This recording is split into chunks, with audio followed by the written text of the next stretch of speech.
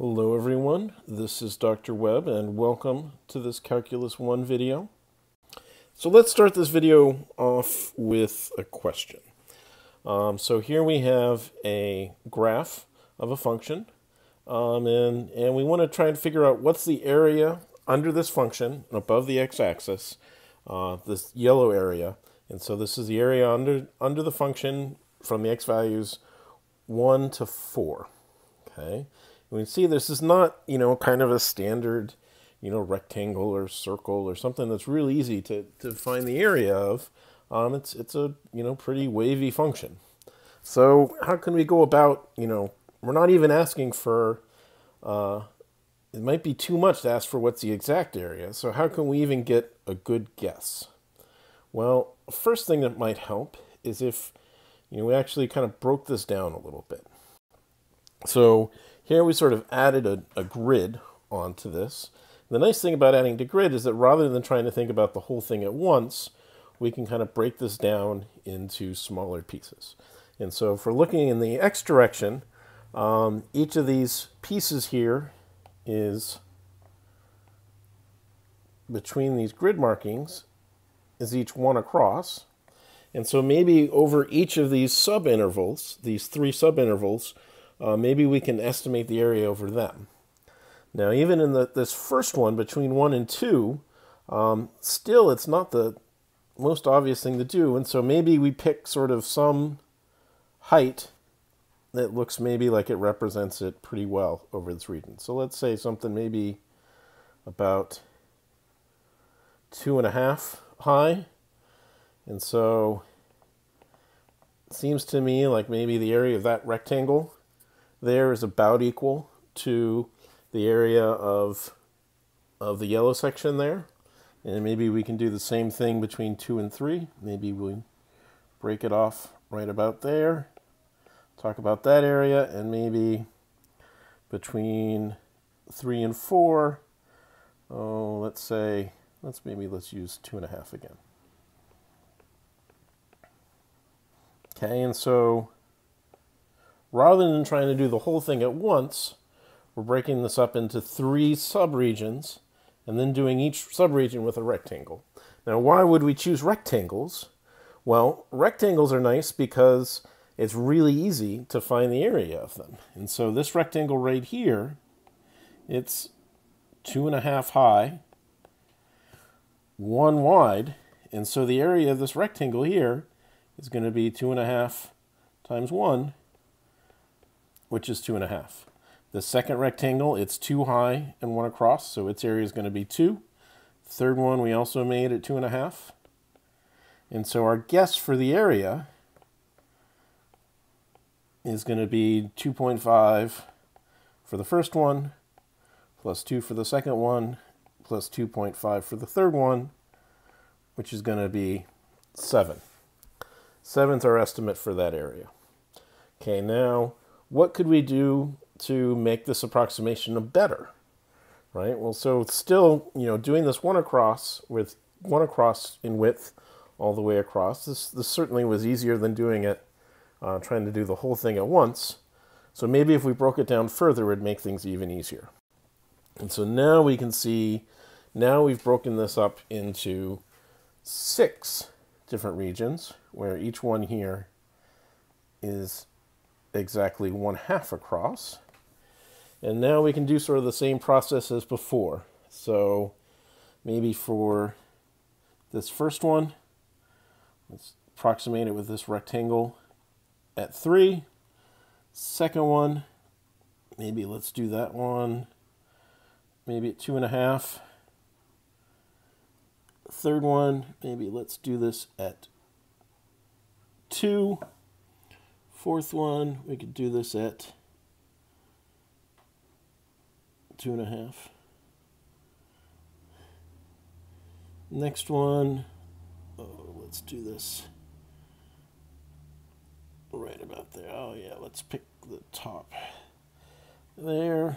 And this last one, maybe we'll do it right there. So let's pick the values for here. So this first rectangle is 3 high, and its width is only 1/2. And so the area of this one is 1.5. Now the second rectangle, it looks like it's at 1.75 and half across.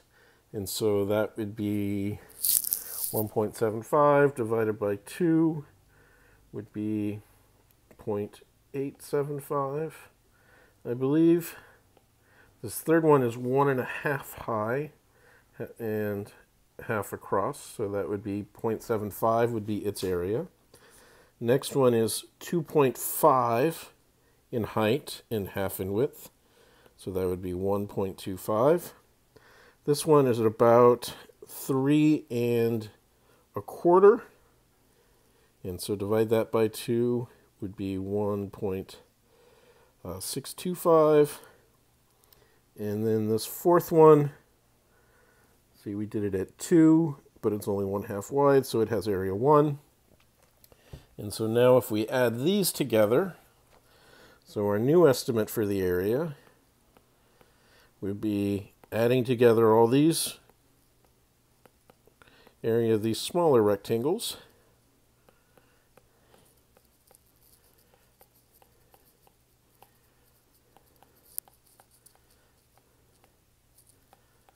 plus 1, and let's see, that is equal to 7 as well. How about that? But I think we can be, this should make us feel more confident about the 7, because these rectangles seem to be a fair bit closer to the actual areas than what we had with the wider ones. And we could break things down even smaller and smaller and make this, say, even more and more precise, say. And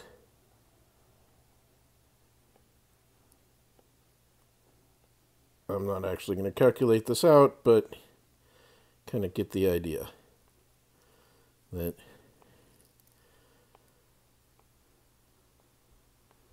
we could just keep doing this, getting it smaller and smaller, get thinner and thinner rectangles, and be able to approximate this better and better. Okay. Now let's think about how we would automate this process. So how, in the way that we were choosing the heights of the rectangles before, we were kind of looking at it and being, kind of picking some height that we thought was appropriate. Now let's think about how we could, have a computer do this for us, trying to make this as simple as ourselves as possible. Okay, so here we've broken it up, the x direction, into widths of half again.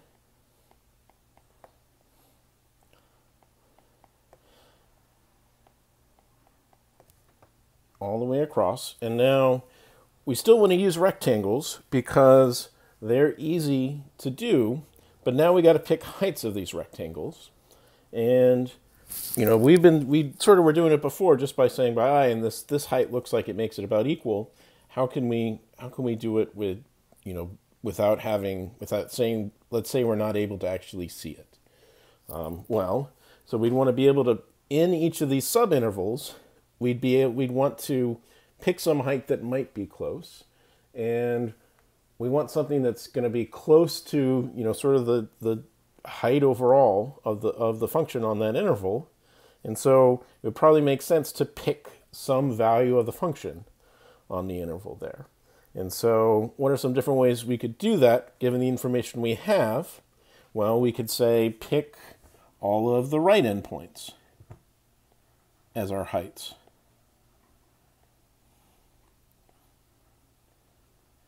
And build our rectangles there. And if you notice on some of these, we're going to be overestimating by quite a bit. But also on some of them, we're going to be underestimating for quite a bit. And so maybe those two cancel themselves off. On the other hand, we could choose the right endpoints. So in that case, all of these rectangles would be going the opposite way. And if you notice here again, we have some that are going to be overestimating, some that are going to be underestimating.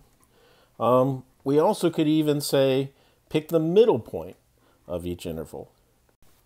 So we pick the x value halfway in between, go up from there, and pick that as our height. Halfway in between, find the function value there, use that as our height. Same thing here. Looks like it's about right there. This one here is at the top. This one here is about there. And then use those rectangles as our approximation. And so we have all these different ways to do it. Okay, so let's write out this automation that we were just talking about. So how we'd approximate a function f of x on the interval a to b using n rectangles. Well, so the first thing we needed to do is to have it broken up into the widths. Okay, and so we're going to call that width delta x. So delta x here is talking about the width of each rectangle.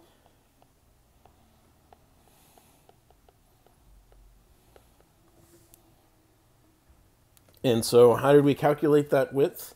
Well, if we're going on the interval a to b, then the length of that interval is b minus a. So that's the total interval. And then we want to break that up into n even subbits, so n even subintervals. So we're going to take the total length, b minus a, and divide it by n. And so that gives us our width. So this is the width of the rectangles.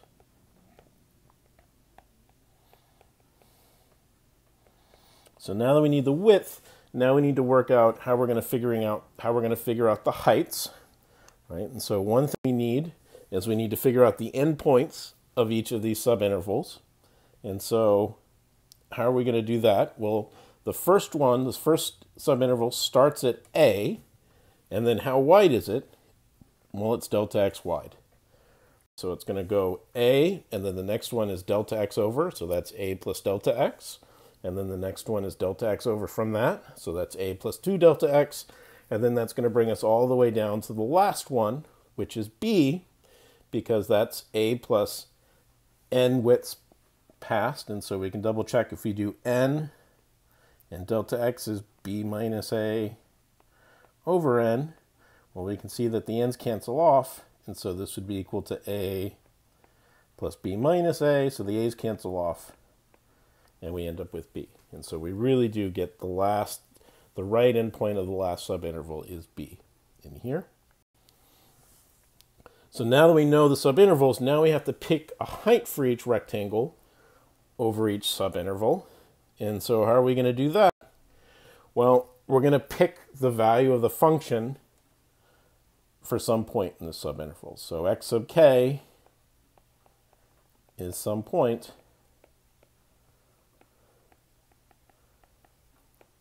in each subinterval.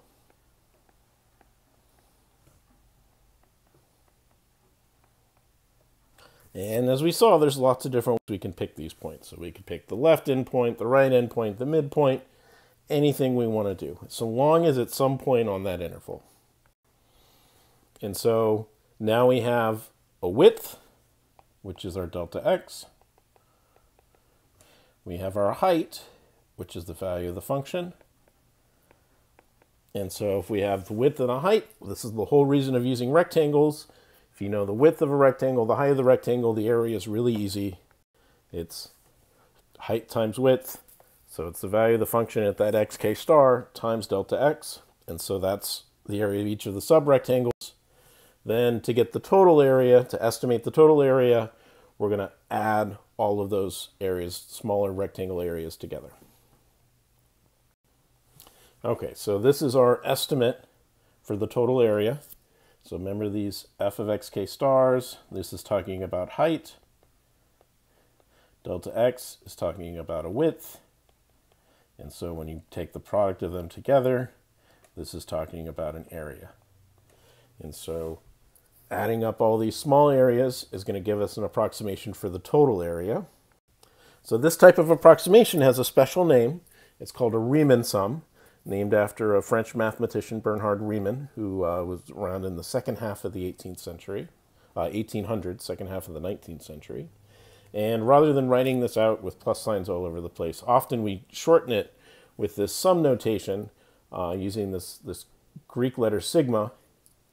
And so sigma is the Greek letter for s. And so this is telling us that we're doing a sum. And it says the sum is going for all values of k starting at 1 and ending at n. And so this right here is shorthand for saying f of x1 delta x plus all the way down to f of xn delta x. So this is for the first rectangle, and this is talking about the area of the nth rectangle. And so the k equals 1 means we're starting with the first and ending at n. That's saying the last one you add together is the nth. Okay, and so we built this Riemann sum to approximate area under a function, but there actually are lots of other useful, but they can be useful in approximating other quantities as well. And so let's do an example to see what I mean by that. Okay, so let's say we have this following data here. It tracks the speed of a car traveling for 1 hour. So the time is broken up into 15-minute implements, and then we know the speed at each period of time.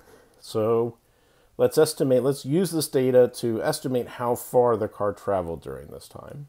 And so the useful bit of information we need is, how do you figure out distance? Well, if you're traveling a constant speed, distance is equal to speed times time. Very similar to how area of a rectangle is equal to height times width. And so we can use the speed similar to the way that we used height before, and we can use the time implements similar to how we used the width implements before, right? And so we can think about this time going from 0 to 1 hour. We have information at a quarter hour, half an hour, and 3/4 of an hour. So we can think about this as happening over 4 distinct block of times.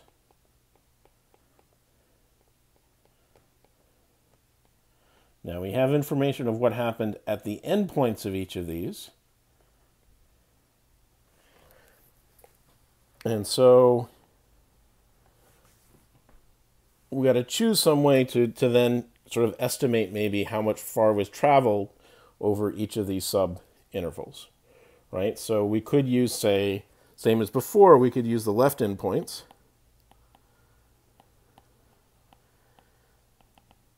And so for the first one, we'd use, at the beginning, we're traveling 65 miles an hour.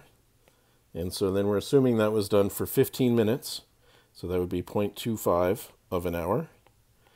Plus, over the second half an hour, we can use the value at 15.